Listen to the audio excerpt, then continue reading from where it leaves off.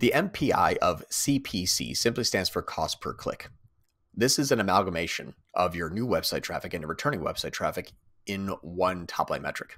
This metric is good to understand track and trends inside of the application itself. If CPCs become more expensive in-app, it could be that you're actually acquiring more new website traffic that is more expensive and less of your returning users.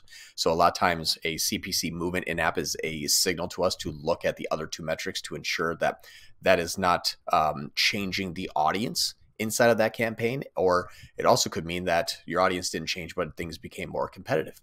So CPC fluctuations happen for a myriad of different reasons: warm and cold traffic, competitors, bidding strategies, budget adjustments, etc.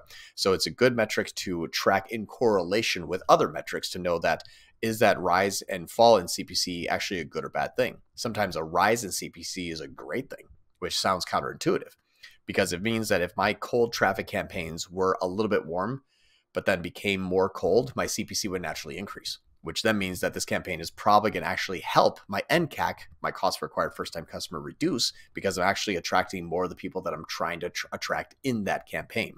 So it's a top-line metrics that should only be directly used for triaging your deeper MPIs that we've discussed so far.